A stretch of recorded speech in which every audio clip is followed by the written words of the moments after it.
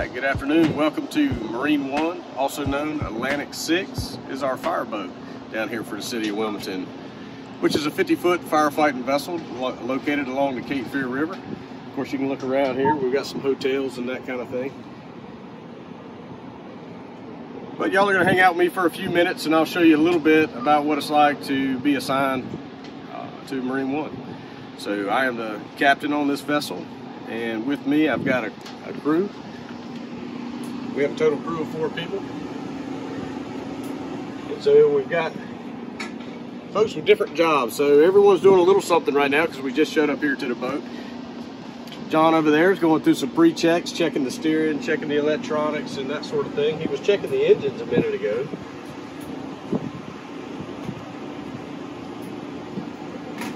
And Kyra's going through, looking at the firefighting equipment that we have down in the cabin. But we'll walk around the boat and show you a little bit about kind of what makes it work. So of course on the back you can see 2 real big nozzles that we have on the back for fighting fire. And those are really good. Powering those are 2 big fire pumps that are powered by these big diesel engines down here. So then we'll walk around to the front.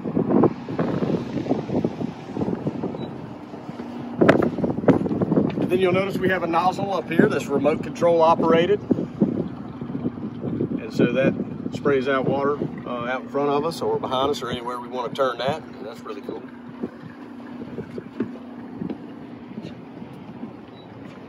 And then we have another one here, which is our bow mounted nozzle. When we get up close somewhere, we use it. It's a little lower. But it puts out the same amount of water as both of these. This boat can put out up to 7,000 gallons a minute, which is very impressive.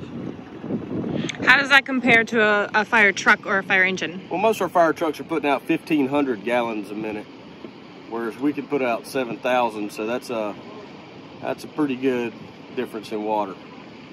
But fires generally on the water are a lot of fuel involved and stuff like that. Boats generally have giant fuel tanks underneath the deck. Then we have all the ships and other stuff along the river. As far as hotels, we can supply water to the fire engines if we need to, or we can try to combat a ship fire, anything of that nature. So it's really advantageous for us to have that amount of pumping capability. One drawback to this boat is it burns a lot of fuel. So we burn upwards of 90 gallons an hour when we're running hard. So that's quite a bit of fuel. So we do burn through quite a bit of fuel. We have close to 2,000 horsepower and we run close to 50 miles an hour. So we can get to a scene pretty quick. We also have full medical capability on board here.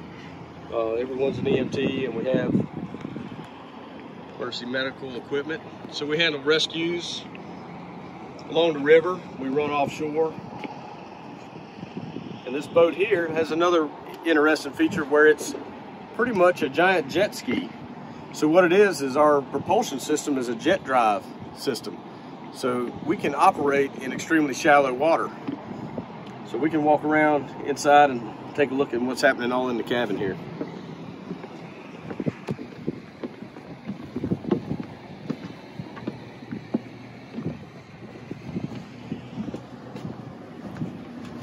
All right, we'll come on in here.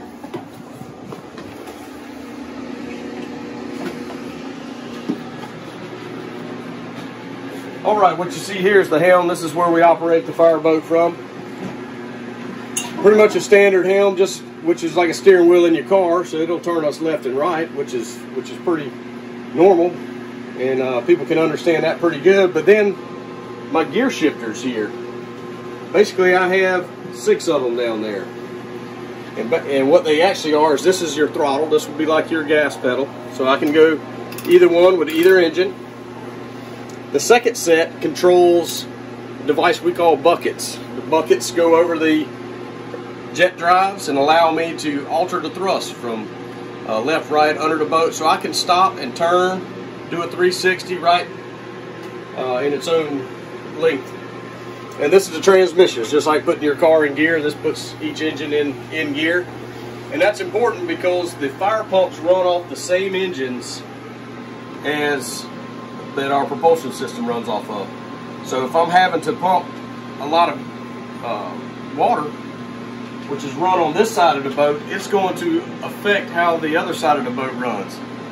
So it takes a lot of time and knowledge really to get that synchronized, and a lot of training. So it generally takes someone who works out here quite a bit, a couple of years, before they can handle this boat with confidence and move it in and out of tight places and along the river and know the areas.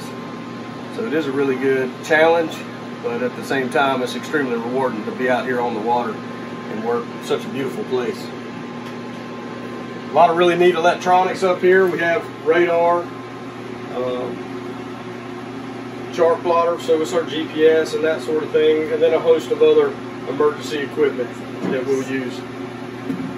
It also has night vision and things of that. A lot of different lights and stuff like that. And that's really about it as far as the operation of the boat goes. Down below, we call that the survivor's compartment down there, and we keep a lot of rescue gear. Might be able to turn some lights on in there. Or not. Yeah.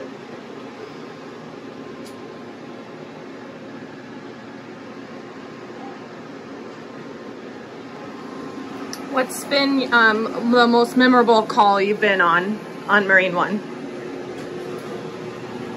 That's a good question, because we've been on quite a few different responses, so it all depends on whether it's working as a dive platform for our dive rescue team, or handling some other land-based fires or shipboard fires and that sort of thing. So I don't really know what the most memorial, I really don't know. I think some of the most challenging is when leaving the dock at 3 in the morning in heavy fog and not being able to see a thing, knowing that someone out there is needing help, and relying on our training and equipment to get us there safely and operate when most other folks and agencies wouldn't be able to get out. So that's rewarding to me, knowing that we have the capability and the people trained that for any hazard that can really get out there and operate 24/7, protecting the citizens. Why is it important for Wilmington to even have a fireboat? Well, the riverfront is increasing as far as its development. There's more watercraft and boats than ever in the past. Also, there are shipping that the city and really state and country relies on as a port for the Port of Wilmington is huge.